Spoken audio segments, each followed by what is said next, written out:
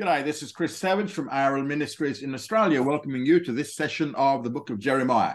I pray that it will be of benefit to you and help you in your Christian growth. Thank you for coming along. So thank you for coming along. We're now into session 33. We're going to be looking at chapter 50, verse 1 to 34. That's our hope. We'll cover that today. Now, we're into looking at Babylon. This whole section's in Babylon. The discussion that we're going to see in Jeremiah 50 and 51 is going to show us that the viewpoint of the prophecies concerning Babylon differs greatly from that of previous prophecies, okay? Previously, Jeremiah had seen the throne of Babylon as being mighty. It was able to overthrow the kingdom of Judah. However, in this section moving forward, what we're going to do is we're going to see Jeremiah now sees Babylon as tottering and weak. It's about to be overthrown by others. And the tone of this prophecy is quite vindictive and passionate against Babylon. Now, some of his main predications are repeated here, or predictions, having a seniors moment. Some of his main predictions are repeated. For instance, 4 different times he mentions that the main attack is from the north. Now, that's in Jeremiah 50, verse 3 and verse 9 and verse 41 and verse 48. 11 times he mentions an assault against Babylon. 9 times he mentions a destruction upon Babylon, and there's going to be other repetitions as well. Chapter 50 to 51 now make a very fitting conclusion to Jeremiah's prophecies. The book begins with Babylon's might, and it now ends with Babylon's demise. Now, elsewhere, Babylon is dealt with by the prophets. For instance, Isaiah 13:1 to Isaiah 14:23, Isaiah 21, verse 1 and verse 10, Isaiah 46:1 to 47:15, and the last book of the Bible, Revelation 18:1 to 24. These all deal with Babylon. The prophecies that deal with the Babylon of history, which is past, were fulfilled when the Persians took over the empire. That's under Cyrus. So these prophecies are found in Isaiah 21, verses 1 to 10, and Isaiah 46, verse 1 to 47, verse 15. Now, when dealing with Babylon in the scriptures, it's necessary for us to be able to distinguish between those that deal with the Babylon of history and those that deal with the Babylon of the future. The Babylon of the future will be a rebuilt city. It's going to be built on the same site where Babylon once stood. It will be built on the banks of the Euphrates River in modern-day Iraq.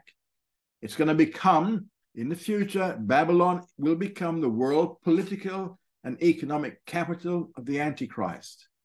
And from this city, the Antichrist will rule the world politically and economically. And eventually, Babylon will suffer a very sudden, quick, and massive destruction as part of the campaign of Armageddon. But the prophecies that deal with the destruction of Babylon of the future, we see, first of all, in Isaiah chapter 13, verse 1 to chapter 14, verse 23, and what we're going to see here in Jeremiah chapters 50 and 51, and also again down in Revelation chapter 18, verses 1 to 24. Now, there's a simple principle that helps in determining the level of prophecy of each passage. If the prophecies have never been fulfilled in history, well, then they concern the prophetic future. So that's how we're going to look at this as we go through this next study. Now, what's the topic? It's a topic in chapter 50, verse 1. It's the word that Jehovah spake concerning Babylon, concerning the land of the Chaldeans, by Jeremiah the prophet. So Jehovah spoke this word concerning Babylon and the land of Chaldeans. The Babylonians, who were they? Well, the Babylonians were descendants of a semi-nomadic tribe known as the Chaldew, K-L-D-U, and from the Chaldew tribe came the name of Chaldeans. Jeremiah will speak both of Babylon and of the Chaldeans. They're interchangeable. Now, the means of this prophecy here was through the prophet Jeremiah. And now in verses 2 to 10, we're going to see Babylon's fall and Israel's deliverance. In verses 2 to 3, we see the destruction of Babylon is now proclaimed. In verse 2, we see the failure of the Babylonian gods.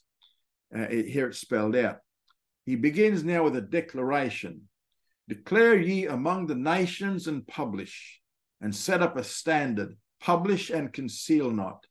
Now, we see 5 elements to this prophetic proclamation regarding Babylon. First of all, Babylon is taken, meaning the city herself will be captured. Second, Bel is put to shame. Now, the name Bel is derived from the Semitic word Baal, meaning Lord. Bel was the Akkadian counterpart of the Sumerian deity called Enlil. This is a bit of false god history for you. Bel was the Babylonian storm god. He was also the god of agriculture who separated heaven and earth to make room for plants to grow. I bet you didn't know that. Now, third, we had Merodach. Merodach is dismayed. This is another name. Another name for this god is Marduk. Marduk. He was a chief god of the city of Babylon and the head of the Babylonian pantheon. Fourth, it says her images are put to shame. Now, since these gods will be unable to protect and save the city of Babylon, they'll become a reproach and a laughing stock. And then fifth, it says her idols are dismayed. Now, Jeremiah shows what he believes these idols are actually worth. These idol gods are something like the shameful balls of excrement, this is Jeremiah, or compost. He uses the word here for images and idols. It's that word gilulim. It refers here to representations of the deities in statue form, and the word gilulim is indelicate. It means balls of excrement, poop. Now, in verse 3, he now deals with an attack. For out of the north there comes up a nation against her, which shall make her land desolate, and none shall dwell therein. They are fled, they are gone, both man and beast. Now, out of the north, a nation comes against Babylon. So this is another place here which shows that this was not a fulfillment of prophecy, okay? Why? Who was the next conquering nation, empire? The Persians. The Persians came from the east many years ago. This attack now comes from the north. The emphasis here is upon one nation. So this verse here is the first indication that chapters 50 and 51 describe the destruction of the future city of Babylon. Now, throughout this prophecy of Jeremiah, there is a constant play between one nation and many nations. There'll be one army, many armies. What's the point? Well, the point is that many armies comes against Babylon, but one army or one nation takes the lead. And by this point, the emphasis is upon one nation, and this one nation will make Babylon's land desolate. Again, Cyrus, which was the Medo-Persian Empire's king, did not fulfill this. He did not make the land of Babylon desolate. Quite the opposite. He rather subjugated Babylon to benefit from its rich earth along the banks of the Euphrates River. The results of this judgment here shall be that no one will deliver. Neither man nor beast shall dwell within Babylon after this happens. Again, none of this occurred under Cyrus. Babylon remained intact and it was populated for several centuries afterwards. Babylon will be destroyed as part of the second stage of the campaign of Armageddon. So, on the one hand, he announces the destruction of Babylon, but then on the flip side, on the other hand, he announces the restoration of Israel. Israel's final restoration for the millennial kingdom will come in conjunction with the destruction of Babylon.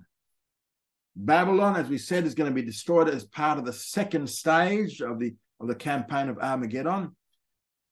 By the time that all stages of the campaign of Armageddon have run their course, The Messiah Jesus will have returned and set up his kingdom, which will bring Israel's final restoration. And this restoration we're going to see in verses 4 to 8. In verses 4 to 5, he now talks about the return of Israel. First part of verse 4 is the timing of this final return. In those days and in that time, says Jehovah. Now, what's this saying to us? This is placing this in the prophetic future. In those days and in that time.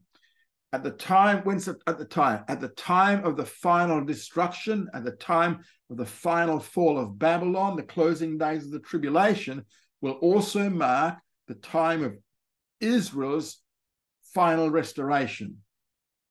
Second part of verse 4, he describes Israel's regeneration. The children of Israel and Judah, it says, they shall go their way weeping. They shall seek Jehovah their God. So they're going to seek the Lord, and those who seek him shall indeed find him. We see that in Psalm chapter 9, Psalm 9, verse 10, Psalm 34, verse 4, and also back in Jeremiah 29:13. So the verse here shows that all of Israel, meaning all 12 tribes, will seek Jehovah at that time. And then verse 5 describes their Zionism. They shall inquire concerning Zion with their faces thitherward, saying, come ye and join yourselves to Jehovah in an everlasting covenant that shall not be forgotten. Now, not only will the people of Israel and Judah seek the Lord, but also they're going to inquire concerning Zion with their faces set toward the land of Israel. They will call on their fellow Jews to join themselves unto Jehovah with an everlasting covenant that will not be forgotten. Now, which covenant is this that won't be forgotten? Well, this everlasting covenant of Jeremiah 50, verse 5, is the new covenant of Jeremiah 31, verse 31 to 34.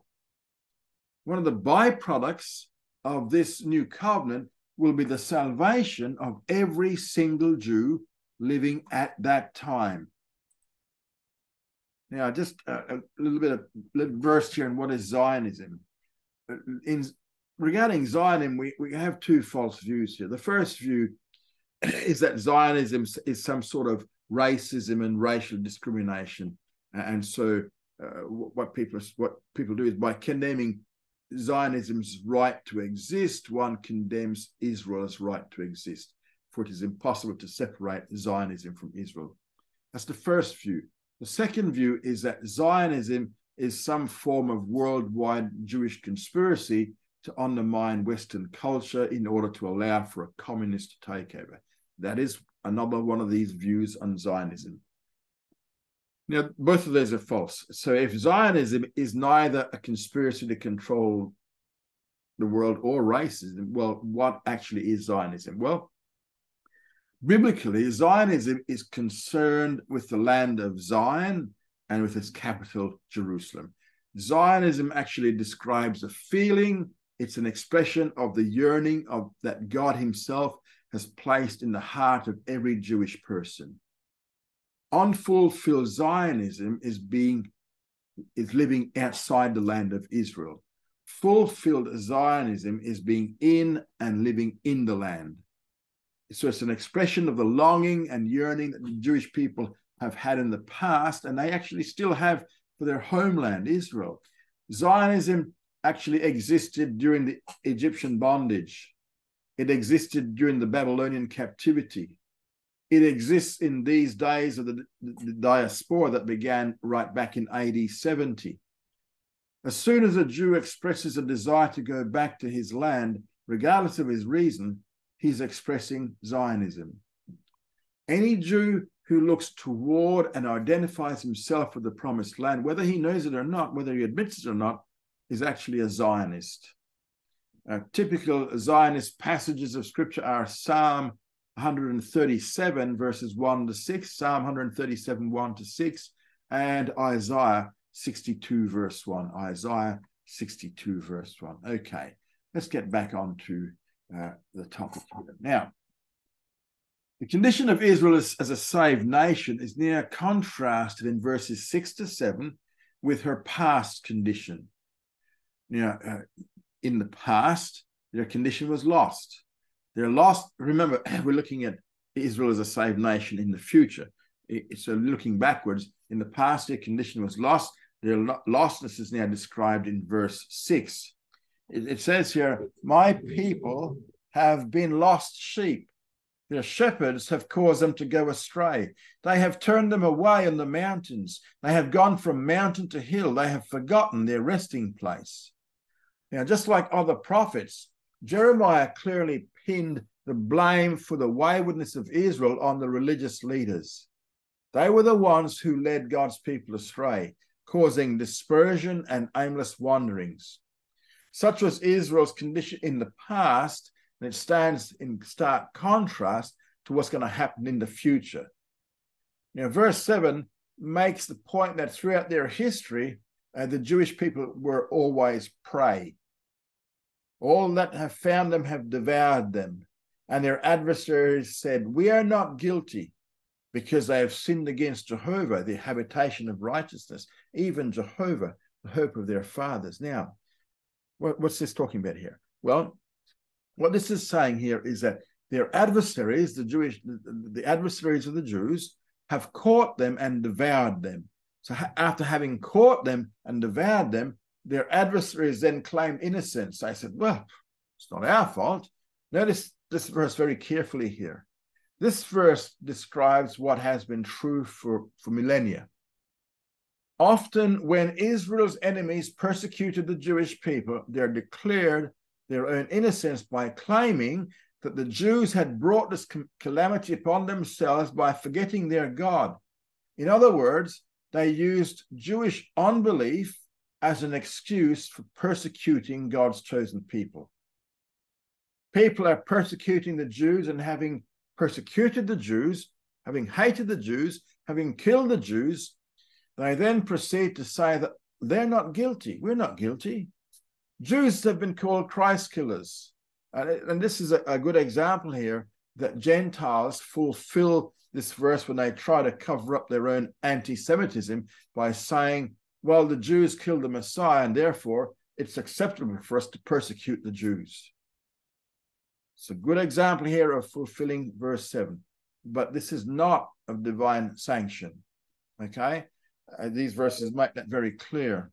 No one who persecutes the Jews can use Jewish unbelief as a reason for doing so.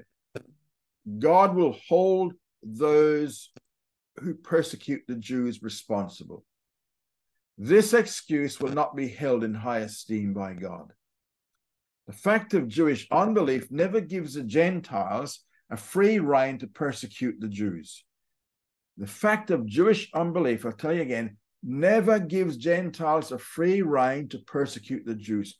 God will not hold anyone guiltless who has animosity against his Jewish people. In verse 8, there's a call to the Jews to flee Babylon prior to its final destruction. Flee out of the midst of Babylon and go forth out of the land of the Chaldeans and be as the he-goats before the flocks. Now, the he-goat, what's the he-goat? Well, the he-goat or the ram was the leader of the flock. He was the example to the others. Where he went, the others would follow. There's a call here to the Jews to become he-goats or leaders, and what are they going to do? Other non-Babylonian nations would follow them out of the city of Babylon. So this call to the Jews to leave Babylon just before her destruction is repeated elsewhere in the scripture, in Isaiah 48, verse 20. Isaiah 48:20 says, go ye forth from Babylon, flee from the Chaldeans, with a voice of singing declare thee, tell this, utter it even to the end of the earth. Say ye, Jehovah has redeemed his servant Jacob. Another passage is Revelation 18, verses 4 to 5. It says, I heard a voice from heaven saying, come forth, my people, out of her, so out of Babylon. You have no fellowship with her sins, and you receive not of her plagues. Okay, now, verses 9 to 10, he deals with the destruction of Babylon. He makes two important points here concerning the destruction. First of all, it's going to be accomplished by a company of great nations. Verse 9. For lo, I will stir up and cause to come up against Babylon a company of great nations from the north country. Babylon's destruction is God's work. Based upon what was said in verse 7, the Babylonians may hold themselves guiltless for what they did to the Jews, but God will hold them guilty. The Babylonians believed that the Jews had it coming to them because of their unbelief. Nevertheless, God will destroy the Babylonians and save the Jews. Now, unlike what we saw back in verse 3, the emphasis here is not on one nation, but on many nations. They'll come from the north to draw up their battle lines against Babylon. The attack itself will come from the north, and they shall set themselves in array against her, that's Babylon. From thence she shall be taken, their arrows shall be as of an expert and mighty man, none shall return in vain. So again, going from the north. Second, the result is that Babylon will become a prey. Remember, verse 10 says this, and Chaldea shall be a prey. All that prey upon her shall be satisfied, says Jehovah. Now, back in verse 7, the Jewish people were seen as prey, but now it's Babylon's turn. All those who will plunder her will have a nice share in the spoil. And here we have that, remember, Genesis 12, verse 3, this punishment here is another example of the biblical principle of curse for curse in kind. Babylon made the Jews a prey, now God will make Babylon a prey. Now we see the desolation of Babylon in verses 11 to 16. And this deals with the cause of Babylon's desolation, and it also declares a judgment that could not be averted. Passage begins in verse 11 with a description of the sinful way in which Babylon will treat the Jewish people during the tribulation. The sin itself is described in verse 11. Because you are glad, because you rejoice, O ye that plunder my heritage. Notice the term, my heritage. The heritage of God is Israel. You can see that in Deuteronomy 32, verse 9. Babylon has plundered God's heritage. She has plundered Israel. And in light of doing that, she's become wanton as a heifer that treadeth out the grain and neigh as strong horses. So what this is saying is that she bellows like a heifer or a bull lusting after grain. She lusts after possessions. This is what Babylon did in defeating Jerusalem. Then in verse 12, the punishment comes. Your mother shall be utterly put to shame. She that bare you shall be confounded. Behold, she shall be the hindermost of the nations, a wilderness, a dry land, and a desert. So Babylon is now going to become the least of the nations. She'll be a wilderness, a dry land, and a desert. Now, the Talmud teaches that anyone who passes a grave of a Gentile is to recite, your mother shall be sore ashamed, she who bore you shall be confounded. Behold, the hindermost of the nations shall be a wilderness, a dry land, and a desert. This is what the Talmud says regarding Jeremiah 50, verse 12. And the reason for this Talmudic command is that it means that a nation whose character is bestial is both a disgrace and a disappointment to mankind, whether in life or in death. Yeah, the second key reason we're going to see here is that Babylon is going to suffer the wrath of Jehovah in verse 13. Because of the wrath of Jehovah, she shall not be inhabited, but she shall be wholly desolate. Everyone that goes by Babylon shall be astonished and hiss at all her plagues. Back in verse 7, Jehovah had declared that Babylon will be punished for her mistreatment of the Jewish people. Now he added that the other cause would be his own wrath. And the result, she's going to be desolated because of her treatment of the Jews and because she'll suffer the wrath of Jehovah. Isaiah chapter 13, verse 20 has this to say regarding Babylon of the future. It shall never be inhabited, neither shall it be dwelt in from generation to generation.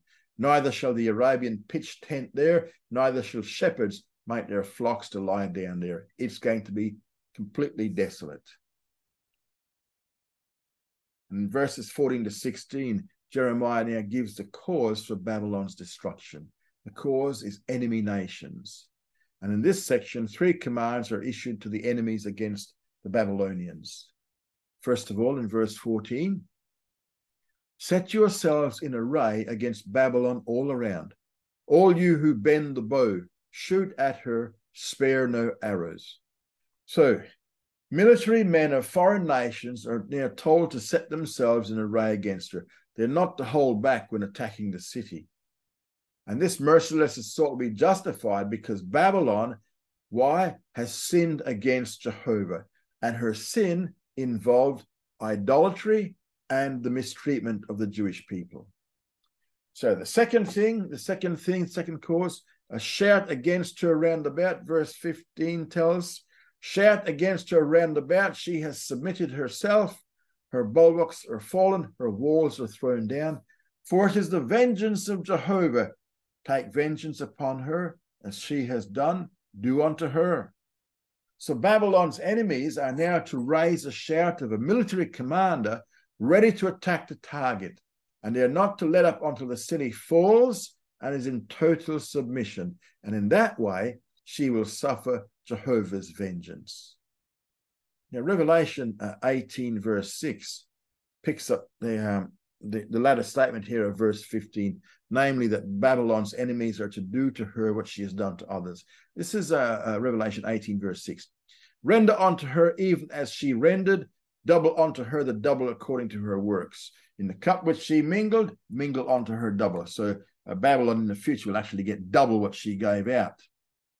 Now, the third thing we see here is in verse 16, cut off the sower from Babylon and him that handles a sickle in the time of harvest. So this command here has to do with the destruction of the citizenship who are responsible for producing the food sources for this city. For fear of the oppressing sword, this is those people, they shall turn everyone to his people, and they shall flee everyone to his own land. So, just as was prophesied earlier in verse 8, the Jewish people will be the first ones to flee from Babylon. They'll become like the he-goat that leads the flocks out of their enclosures, and they'll be like the leaders who others will follow as they flee Babylon. And the passage here ends with a statement that other non-Babylonian nationals, these are the other peoples, they will also forsake Babylon and return to their own lands, because Babylon has lost all value to them. There's no more point in staying there. And many of these statements are actually picked up by Revelation 18 and expanded upon. Now, the restoration and regeneration of Israel we see in verses 17 to 20. Now, we shouldn't miss the connection here between the fall of Babylon and the rise of Israel, Israel's national regeneration. Now, this is another reason here why this cannot be dealing with the Babylon of history. This has to be dealing with the Babylon of future prophecy. And there's no reason not to take this as the modern Babylon on the modern day Euphrates in Iraq. Verse 17, we have a summary description of Israel's sufferings. Israel is a hunted sheep. The lions have driven him away. First, the king of Assyria devoured him, and now at last Nebuchadnezzar, king of Babylon, has broken his bones. So we see Israel being portrayed here as a hunted sheep. This is a summary description of Israel's sufferings. Israel, she's described as a flock here. Israel is a hunted sheep. The lions have driven him away. First, the king of... I just read that, didn't I? Yes. Seniors moment. So, Israel is a hunted sheep. She's described as a flock that is scattered by lions. Now, usually, when lions are symbolically in Scripture, they refer to various countries. Now, in this verse, the symbol here is in specific reference to two nations. The nation of Assyria that brought down the northern kingdom of Israel, and then Babylon that brought down the southern kingdom of Judah. The king of Assyria devoured them because he brought down the northern kingdom. At last, Nebuchadnezzar now broke his bones because Babylon had brought down the southern kingdom of Judah. In verse 18, therefore, thus says Jehovah of hosts, the God of Israel, behold, I will punish the king of Babylon and his land as I have punished the king of Assyria. Now, it is now Babylon who must suffer punishment. Therefore, what's it therefore? Because of what he did to the Jews, God will punish the king of Babylon and his land. Notice here it's the future tense. He says, I will punish. This is used in contrast to the past as God punished the king of Assyria. Now, between 612 and 609 BC, the Assyrians were destroyed totally by the Babylonians. Nineveh was never a city again after the Babylonian destruction. What the Babylonians did to Assyria will someday be done to the Babylonians. Now, as for Israel, we see in verse 19, there will one day be a restoration of Israel. So in light of the ruins of Babylon, Israel will be restored. And I will bring Israel again to his pasture. Israel will be returned to her own land or pasture. He shall feed on Carmel and Bashan. Now, Mount Carmel is in Galilee. Galilee will be part of the Jewish territory. Bashan is the present-day Golan Heights. That's also going to be part of Jewish territory. And it says, his soul shall be satisfied upon the hills of Ephraim and in Gilead. Now, Ephraim is the central mountain range known today as the West Bank of the Jordan. The West Bank will also be part of Israel. Gilead is on the east bank of the Jordan. Gilead will also be part of Israel. Now, Gilead is the very northern part of Jordan. It's north of ancient Amman. And the Ammonites are going to be a separate nation in the kingdom. However, north of them, the territory of Gilead will be part of the Jewish territory. So these verses here will only be fulfilled in the millennial kingdom. So these statements of verse 19 will be fulfilled only in the millennial kingdom. When the millennial kingdom, we know, follows the tribulation. So it's only in the closing days of the tribulation that the prophecies concerning the destruction of the city of Babylon are going to be fulfilled. Now in verse 20, we have the regeneration, this time of Israel. This time, the time here is carefully given. In those days and at that time. This is the same as what we saw back in verse 4. These two phrases, those days and at that time, refer to the time of Babylon's destruction, which will occur in the closing days of the Great Tribulation. It is during that time the iniquity of Israel will be sought for, and there shall be none, and the sins of Judah, and they shall not be found. For I will pardon them whom I leave as a remnant. Here, at this future time, people will search for Israel's iniquity, but you won't be able to find any. They'll look for the sins of Judah, there won't be any. Only when a nation or an individual is saved and regenerated can these statements be true. Now, remember, or you might not remember, but this is what happens. In conjunction with the campaign of Armageddon, while the fall of Babylon is the second stage, the national salvation and regeneration of Israel is the fifth stage of the campaign of Armageddon. During the campaign of Armageddon, Israel's sins will be totally forgiven. There will be a national regeneration of Israel, and indeed, they all shall come to the Lord, and therefore their sins will not be found. Their iniquity shall be none. The sins of Judah shall not be found. And the reason is that God will pardon those whom he will leave as a remnant. The sins of all Israel at that time will be forgiven. Now we see Babylon's hammer of power being destroyed in verses 21 to 28. First up in verses 21 to 2, we just look at the destruction of Babylon in general. This is not only Babylon the city, but also Babylonia in general will be destroyed.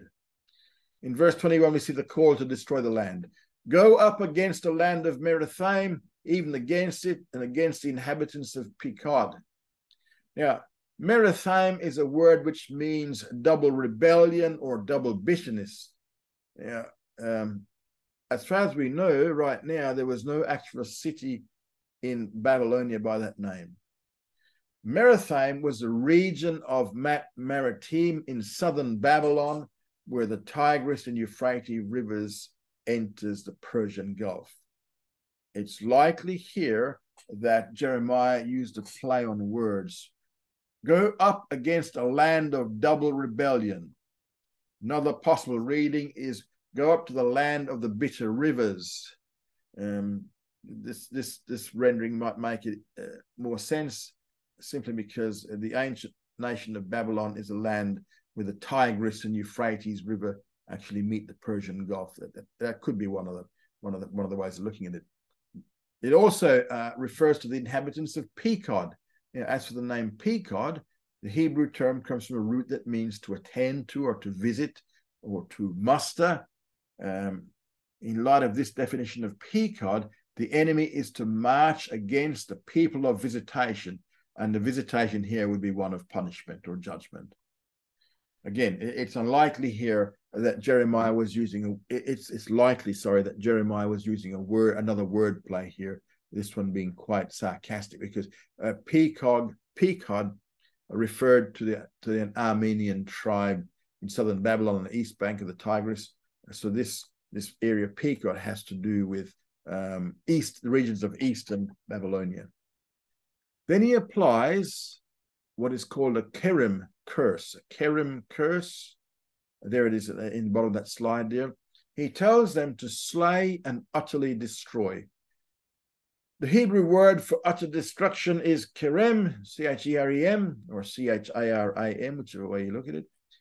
This is a very extreme destruction. It means that once it is destroyed, it becomes totally untouchable. Now, remember, Joshua coming into the land, Jericho was under the Kerem judgment.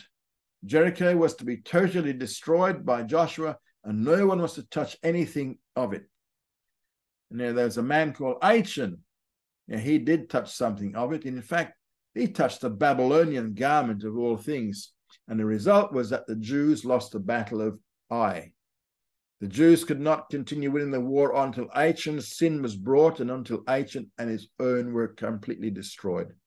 So, what was true of Jericho back then under Joshua is now true of Babylon. Babylon is to be totally and utterly destroyed. It becomes untouchable. The command is to do according to all that God has commanded. In verse 22, we see the reason for it. The reason is that a sound of battle is in the land and of great destruction. So by means of military conquest, Babylonia is going to be ruined. And in verse 23, he deals with the figure of the broken hammer. How is the hammer of the whole earth cut asunder and broken? How has Babylon become a desolation among the nations? The word how here is the word ak, A-C-H, and it's an exclamation of surprise. How can this happen, this mighty Babylon? We're going to see more on this word when we get into the book of Lamentations. This call here, it's a call of shocking surprise. How is this possible? How can the hammer who controlled the whole earth be now broken? And the phrase here, the whole earth, is used. Now, why is it used? Well, because according to Isaiah 14, verses 5 to 6, or 4 to 6, and other passages, Babylon will conquer the entire world in the tribulation.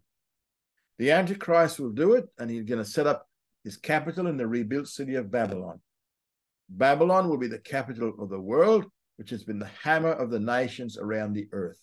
And that's going to be broken down.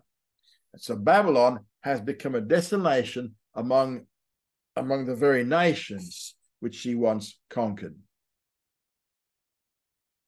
Now, just Isaiah 14, 4 to 6. If you read that, you'll see that Isaiah tells the people to take up a parable against the king of Babylon and say, How has the oppressor ceased, the golden city ceased? So it's a taunt against, Isaiah prophesied in Isaiah 14:46 that a new taunt song will be directed against the Antichrist, who during the tribulation will be the king of Babylon. Now, this statement here indicates that Babylon will become his political capital. Zechariah 5:5-11 also describes Babylon as the economic capital of the world. And since Babylon will be the capital of the entire world, the Antichrist will also be the king over all the earth. Now, in verse 24, he deals with the fact that Babylon will be entrapped. I have laid a snare for you, and you are also taken, O Babylon, and you were not aware. So the picture here is that Babylon will be entrapped. Those who come against Babylon will come suddenly and unexpectedly, and the attack against Babylon will take place suddenly. Before anyone knows what is happening, Babylon will burn away. You are found and also caught because you have striven against Jehovah. The reason God's going to do this is because Babylon is guilty of sins against the God of Israel. Verse 25, Jehovah has opened his armory and has brought forth the weapons of his indignation. For the Lord, Jehovah of hosts, has a work to do in the land of the Chaldeans. Now, Jeremiah talks about God's weaponry against Babylon. He's opened up his armory. And the picture here is that God has gone to his armory in heaven and opened the doors. He's allowed the soldiers to take what they need from the armory. And they're moving out. And he's brought forth the weapons of his indignation. Now, the term his indignation is a common term for the tribulation period. In the Old Testament, the tribulation is often referred to as the time of God's indignation. It is the period of God's indignation, and this weaponry will show what his indignation can do. The Lord of hosts has a work to do in the land of the Chaldeans. In Isaiah 28, verse 21, one of the names of the great tribulation is Jehovah's strange work. This is another tribulation term expression in this passage. Along with the term indignation, we have the expression, the Lord Jehovah of hosts has a work to do in the land of the Chaldeans. Tribulation terms, and now the expression, Jehovah's strange work, is applied to Babylon specifically. This all implies it's going to be fulfilled in the Great Tribulation. Then verse 26, come against her from the utmost border. Verses 26 to 27, we'll just read these two. Come against her from the utmost border, open her storehouses, cast her up as heaps and destroy her utterly. Let nothing of her be left. Slay all her bullocks, let them go down to the slaughter. Woe unto them, for their day is come and the time of their visitation. So in these two verses, 26 and 27, God is seen as giving instructions to the enemies of Babylon. In verse 26 to the first part of 27, he issues a series of 6 commands. First, come against her from the utmost borders. No matter where you are, move, come against Babylon. Second, open her storehouses, or as you capture sections of Babylonia, open the storehouses and scatter them on the ground. Get them away. Third, cast her up as heaps, or what he's saying is the cities you capture, destroy, so that they become nothing but archaeological mounds. Fourth, destroy her utterly, or do not allow anything to remain. Destroy all that you capture. Why? Because she's under the Kerem curse. Now, number 5, let nothing of her be left. The word that Jeremiah uses means remnant. This word is often used by Jeremiah and the other prophets in reference to the surviving remnant of Israel. But while much of Israel will die, there will be a surviving remnant. Here with Babylon, while the Jews have a remnant remaining, the Babylonians will have nothing, absolutely nothing. 6, slay her bullocks, let them go down to the slaughter. So that which belongs to the Babylonians, because it's part of the Kerem judgment, the total destruction judgment, it must be destroyed. The cattle also must be destroyed. And while they're permitted to open the storehouses, the bullocks also, along with everything in the storehouses, must also be destroyed. Now, the enemy is to take nothing as spoil, not even the animals. First, the second part of verse 27 ends with the reason. Woe to them, for their day has come, the time of their visitation. This is a play upon words from the word from Pekod. Babylon is going to experience the visitation of her judgment, which is why the 6 commands have just been given in verses 26 to the first part of 27. 28. The voice of them that flee and escape out of the land of Babylon, to declare in Zion the vengeance of Jehovah our God, the vengeance of his temple. So now we see on the flip side, on the other hand, in verse 28, we see the flight of the Jews from Babylon once again. The voice of them that flee and escape out of the land. The word for escape here is the Hebrew word palet, P-A-L-L-E-T, which has to do with fugitives or refugees. So the Jewish refugees will flee from Babylon. And those who flee from Babylon must flee to Zion. And Zion is Jerusalem. Now, as the Jews of Babylon flee, they make their way down to Jerusalem. The Babylonian Jewish refugees then tell the Jews of Jerusalem, the vengeance of Jehovah our God is accomplished, the vengeance of his temple. Now, in the context here, which temple are we talking about? Well, the context here, this temple refers to the tribulation temple. Remember this. Well, I'll remind you of this. 3.5 years before this prophecy is fulfilled, in the middle of the tribulation, the Antichrist will take over the Jewish temple. He sets himself in it and declares himself to be God. Later, he will set up his image in the Holy of Holies in the Jewish temple, and this image will remain in the Jewish temple. And while Babylon serves as the political and economic capital of the world, the Jerusalem temple will serve as the religious capital of the world in the worship of the Antichrist as God. Now, because of this act of blasphemy, God declared in verse 28 that he would take revenge. Now, this passage that deals with these things include Daniel chapter 9, verse 27, Daniel 9:27, Matthew 24, verse 15, Matthew 24:15, 2 Thessalonians chapter 2, verses 3 and 4, and Revelation 11, verses 1 to 2. All 4 passages here describe events that will occur in relation to the Jewish temple. In all of them, the events described will take place in the middle of the 7-year tribulation. The detail to be noted here is that at the midpoint of the tribulation, the 3rd temple is standing and has been functioning for at least a little while. Now we're coming to our final section. You see the pride of Babylon is going to be humbled. And we see this in verses 29 to 32. In verse 29 is the instruction to the enemy. The instruction here is to call together the archers against Babylon, all them that bend the bow. So the first instruction to Babylon's enemies is to issue a call to the military forces to attack the city. He says, encamp against her round about, let none thereof escape. Recompense her according to her work, according to all that she has done, do unto her. So second, they are to lay siege to Babylon. Third, not one person is to escape. Fourth, the enemy is to pay Babylon back for her actions and to do to her as she has done to others.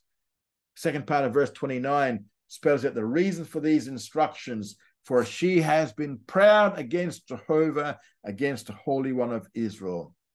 The Babylon of the future will boast superiority over the God of Israel, and for this deed she must be destroyed. In verse 30, we have the results of the judgment.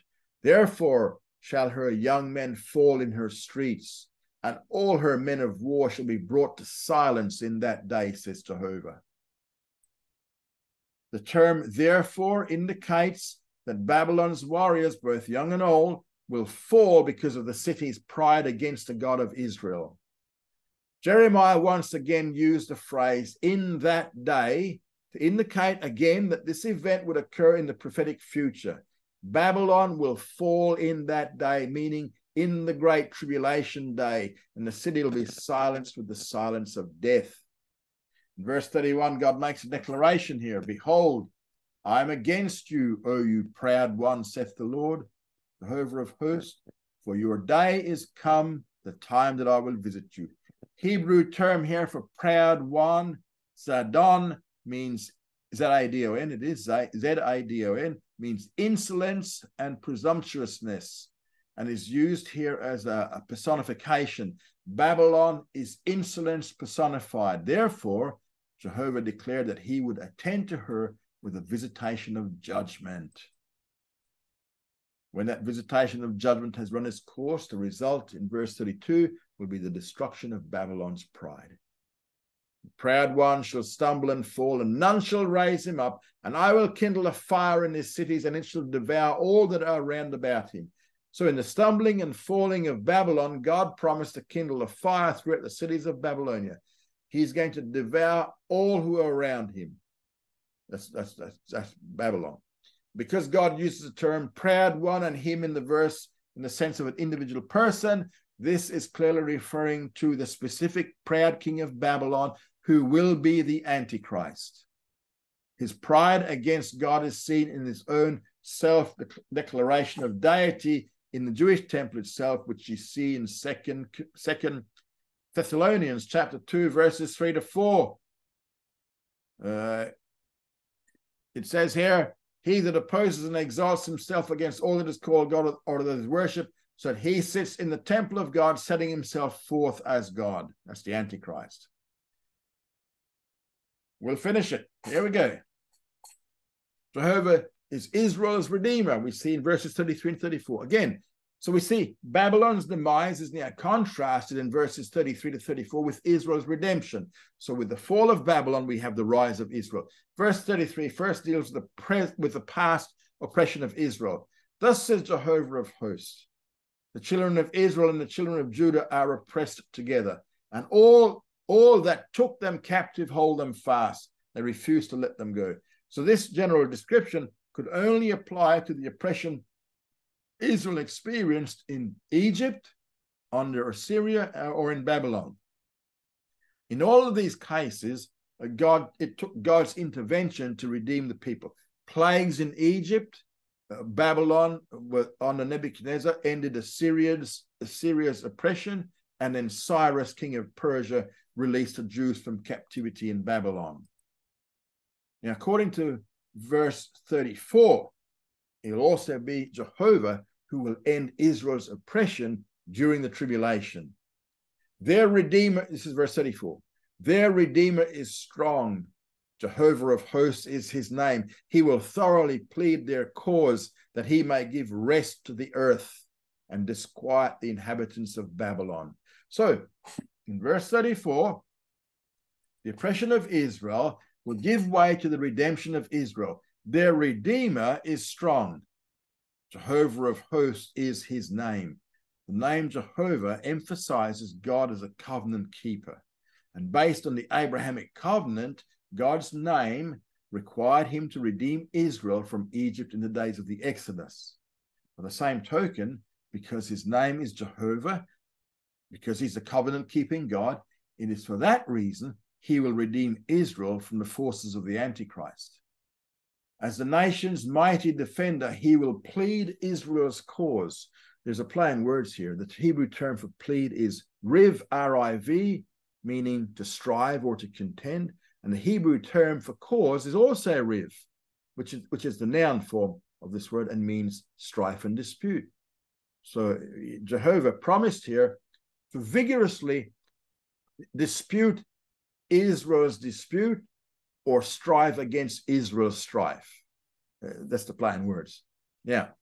Further on the day of Babylon's judgment, he will bring rest to the earth, but turmoil to the inhabitants of the city. There's another subtle wordplay here in that the Hebrew term for give rest is raga, R-A-G-A, and the term for disquiet is ragaz, R-A-G-A-Z. Again, Jeremiah's just using some wordplays here. Jehovah promised that Israel would experience one meaning of the Hebrew word, which would have been rest, while Babylon would suffer the other meaning of that word, which is disquiet. And that is where we leave the session for this week. Thank you for coming along. study hard, grow strong.